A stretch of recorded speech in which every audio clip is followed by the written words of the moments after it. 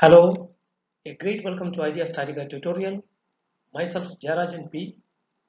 This is tutorial number 28 and covers the buckling analysis performed for a tubular truss joint.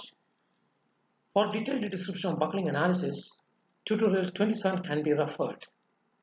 So let us start Idea Statica tutorial number 28. Please note that the link for the playlist for all earlier tutorials is given under the description of this video.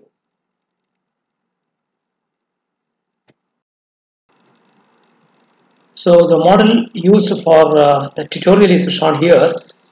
As can be seen, it essentially consists of a space tubular truss joint. It has got a vertical member, the vertical column member, as you can see, it is a CHS, that is a circular hollow section of 200 mm external diameter and 20 mm thick. And this vertical member it receives 4 tubular members in space, and each of this member has got a dimension of say, as you can see, it's a 140 mm diameter with a 5 mm thickness. And the detailed description of this model is already provided in some other tutorial, so I'm not going into the details of the model development. So let me also introduce you to the loads that are applied. As can be seen from this table, you can see that each of these diagonal members, that is a M2, M3, M4 and M5, they receive a compressive load of 125 kilonewton. Okay, so we would like to perform a buckling analysis for the center joint, and we will see the buckling modes. We will also see that the buckling is initiated whether from the connected member or from the connecting plates. Okay, so before performing the buckling analysis, it's important that we perform the EPS, that is what we call as the plastic stress strain analysis, just to see that whether all the components of the connection are okay for the given loading or not. So as usual, let us just calculate this model for the applied loads and see whether the the connecting plates, the bolts as well as the welds are acceptable or not.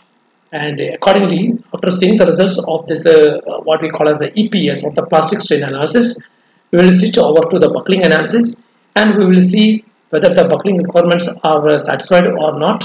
So okay, fine, I think that we have the results. Yes, as can be seen from these results, analysis is performed for 100% of the loads, and the plates, okay, there is a slight excess in the strain, it is 0.7%, yet still it is acceptable, and the bolts are stressed to a utility level of 0.76, and as you can see that the welds are taken up to 98.2%.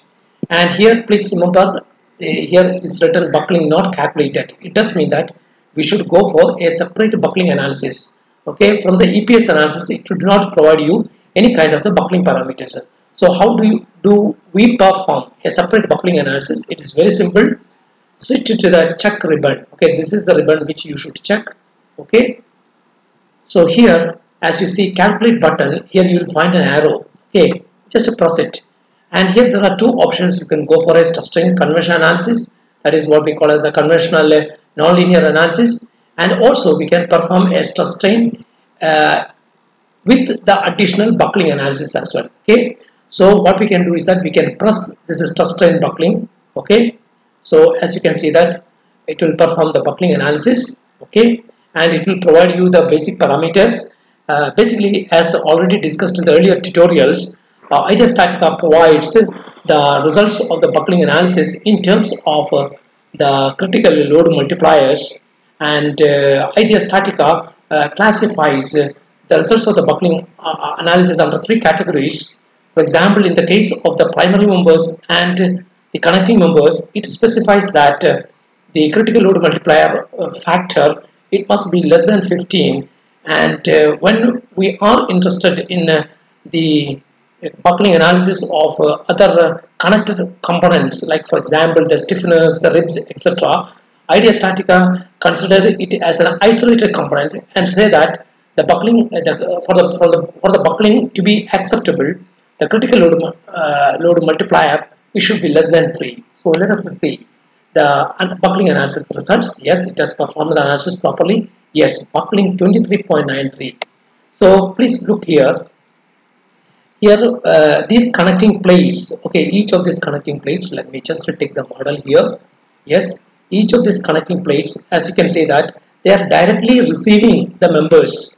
So the acceptance criteria for the buckling chosen by Idea Statica is the same as the criteria that is specified for the main members, because any of the buckling, okay, that happens in this connecting plates as well as in the gussets, it is likely to affect the main members directly. So accordingly, the acceptance criteria for the buckling for such a connection will be obviously that the critical load multiplier, it should be more than 15. Okay, it should be more than 15. And what is that critical load multiplier? It is nothing but, for example, here the buckling load multiplier, it is given as 23.93. It means that if P is the load currently acting on this model, okay, 23.93 times P will be the load that is required to produce the buckling. And obviously, this is 23.93, it is greater than 15, and so the buckling analysis are acceptable. So let us just quickly see the buckling results.